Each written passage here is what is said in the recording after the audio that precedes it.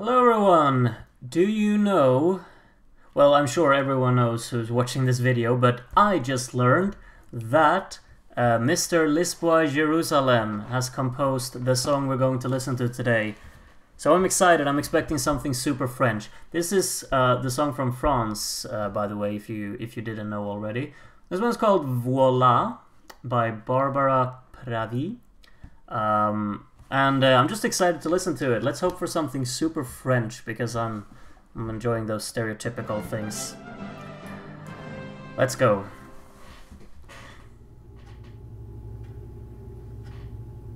Écoutez-moi, moi la chanteuse à demi. Piano has a great sound, and her voice is super distinct on top of it. À vos amis, parlez-leur de cette fille aux yeux noirs et de son rêve fou. Moi, ce que je veux, c'est écrire des histoires qui arrivent jusqu'à vous. It's nice how they kind of swap up the chords. Voilà, voilà. That's a nice transition. Voilà qui je suis. Arpeggios. Voilà, même si, mise à nu, j'ai peur. Great Voilà movement. dans le bruit et dans le silence. Regardez-moi. Look at... Ooh, the cello.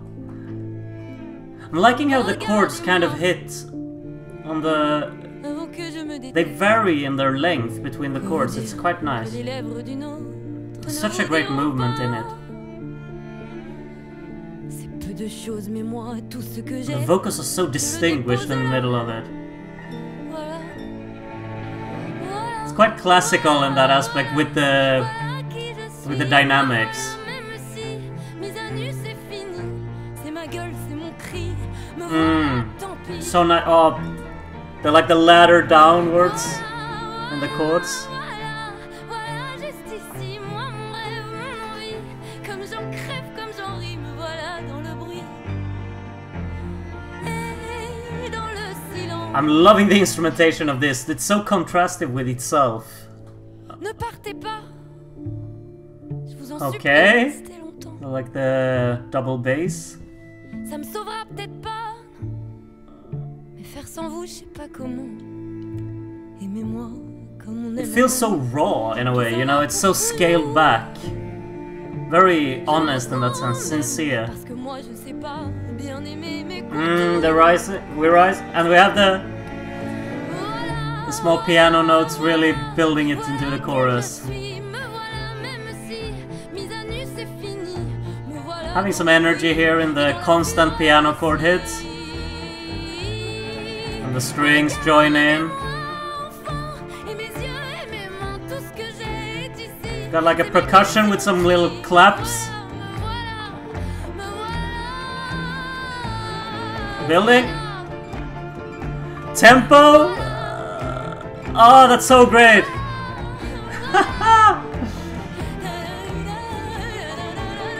Really speed up the tempo towards the end. That's incredible.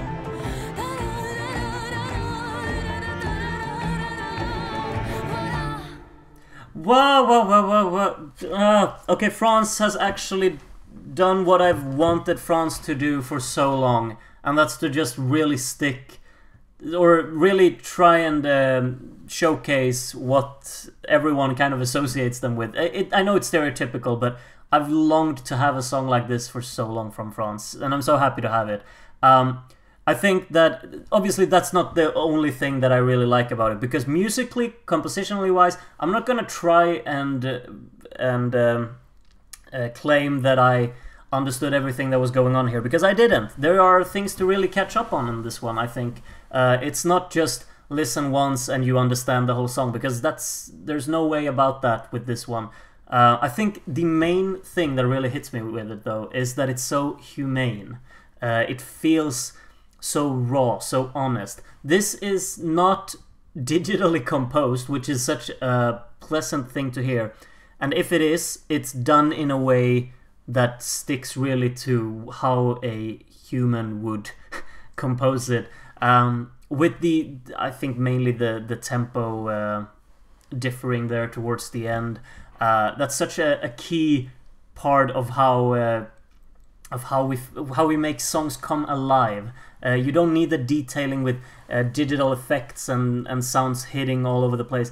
When you really feel like something is happening in the song, something that you can really attach yourself to, something that feels very tangible in that sense, that it's not explosive sounds or something, it's something that's kind of acoustic, it's something that you hear, you can imagine yourself hearing. You don't have a computer processing out these sounds. I'm just rambling on things that don't make sense now, I think, but what my main point is that this song really shows off the beauty of music that is composed, you know, craftsmanship, practical craftsmanship, or whatever you say. Songs that have been written, composed, arranged, and recorded for the intention of really making it sound authentic, really making it sound the way it was written down, not the way that it was produced or placed down on a screen. This was written, composed, on paper, maybe not, but that's the kind of vibe that I get from it.